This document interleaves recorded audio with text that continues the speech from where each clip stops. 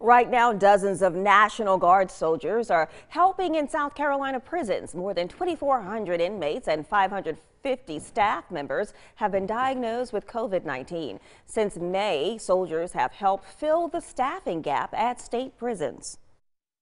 General McCarty and the staff has done a tremendous job in balancing the mission with the health of the force. Imagine getting up at 2 o'clock in the morning and being here at 2:30 and beginning to cook food every day, 7 days a week.